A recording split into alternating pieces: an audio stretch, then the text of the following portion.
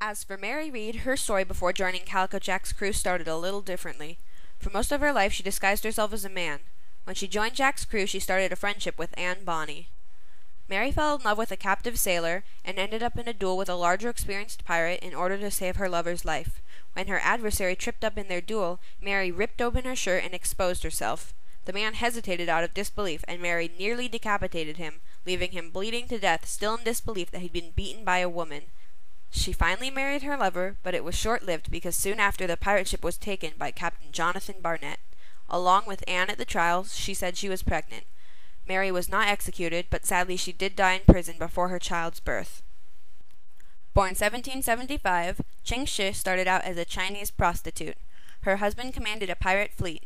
Through his death in 1807, she became in charge of about 1,800 ships and 80,000 pirates.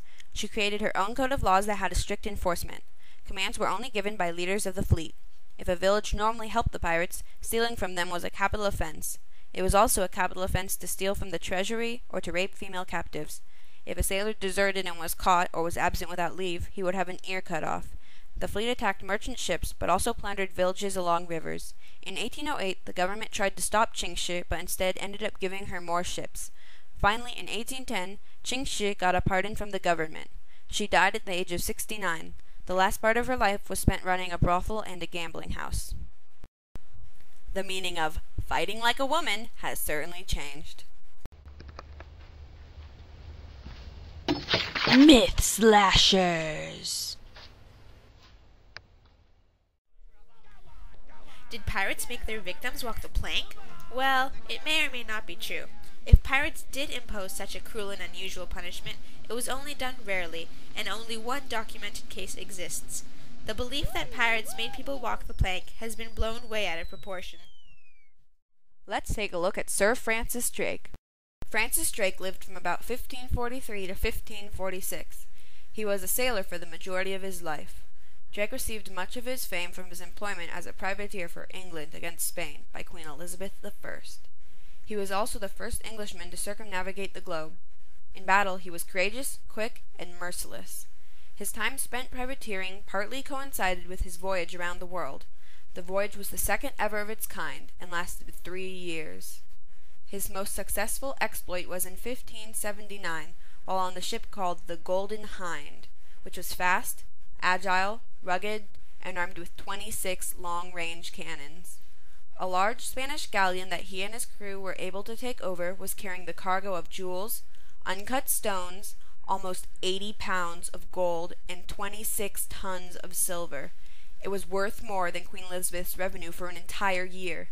The Spanish were enraged, but Queen Elizabeth had been an investor of the voyage and knighted him Sir Francis Drake. Afterward, he commanded more expeditions against Spain. His last raid in 1589 on Lisbon, at the time a Spanish port, failed in either the capture of the city or with Queen Elizabeth's instructions, and thousands of English sailors died. With this, Drake fell out of the Queen's favor. He retired, and later on he went on one last voyage where he died and was buried at sea. In the know! The Pirate Code of Conduct. Arrgh, this be the pirate code of conduct. Ye better listen up quick. Aye, democracy. Democracy is the first one of all. Everyone is to vote on important decisions. And punishment if you be bad. Anyone keeping secrets, or stealing, or being lazy, or failing to clean ye weapons is to be punished very, very horribly. Any commitment is most important. Both of ye be staying on this ship until everyone gets all of his booty. 1,000 British pounds, or you be not allowed to leave the ship. You understand?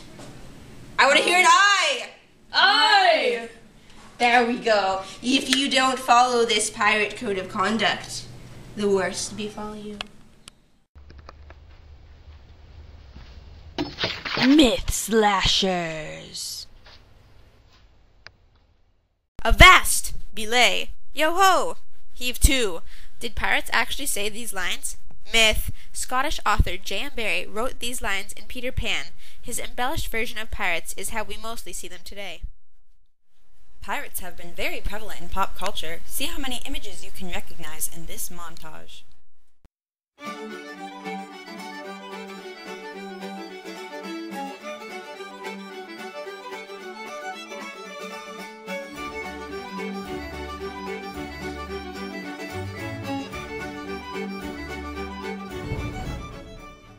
The Pirates of the Caribbean film series has brought pirates back into the public spotlight.